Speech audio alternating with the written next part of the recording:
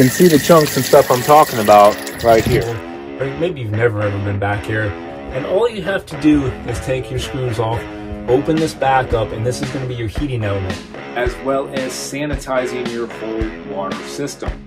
How to fully sanitize your entire freshwater tank, your water lines, even your water hose. So why am I sitting here with 7 gallons of vinegar in front of me? And I'm talking about the filters inside mainly. Go ahead, pull down those units, get those filters out. You can vacuum them, you can rinse them with water.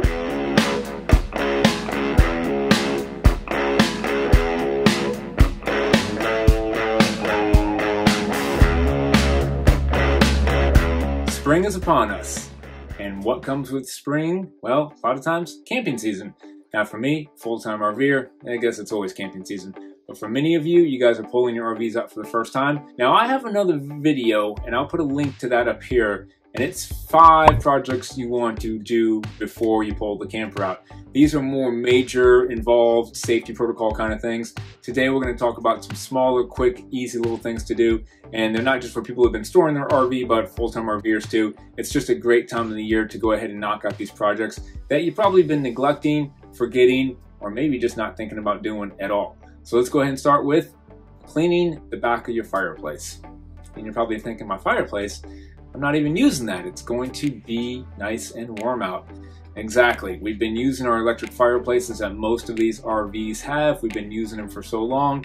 All winter, we shut them off. We forget about them until it gets cold for that first day in October again. You go to fire it up. You don't think twice about it. You start using it. So now that we're done using it, I actually think it's a good time of the year to actually pull the fireplace out, get back behind there, and check to see if everything's working okay and clean it up. It's pretty easy to get back here and open these up, and a lot of times it's a neglected area.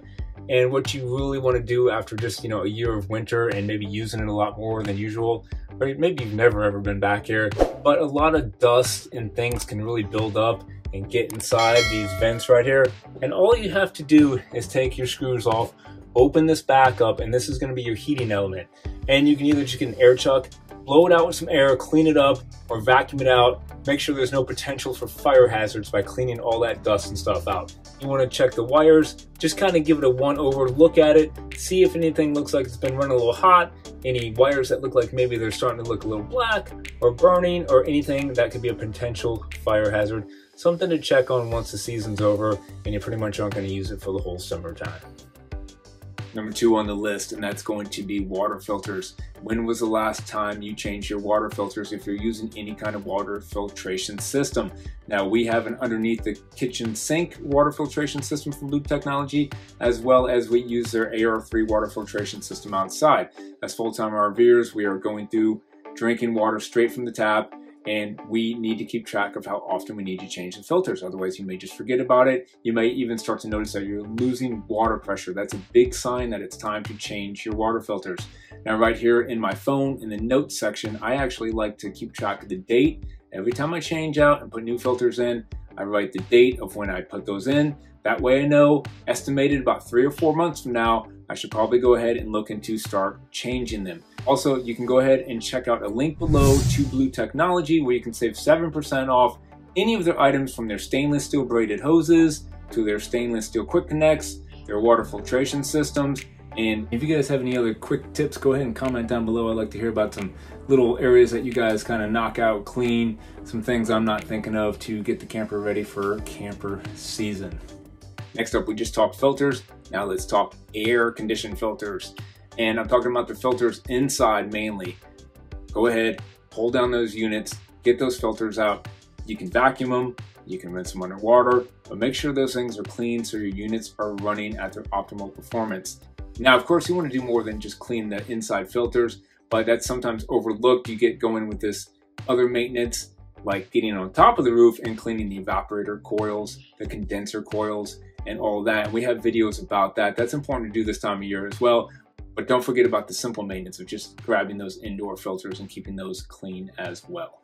And while we're looking at the ceiling, checking filters, go ahead and turn your head and move on from the AC unit over to your max air fans. You guys want to go ahead and pull the screens down from those as well. Give them a vacuum, give them a wash, get up in there, lube anything that needs to be lubed, make sure everything's working good, and then jump up on the roof. And if you have the max air vent covers like we do, go ahead and open those up. You'd be surprised how much garbage and crap actually gets inside there. You want to clean those up, spray those off, hose those off, and keep those clean as well. Next up, let's jump back to water.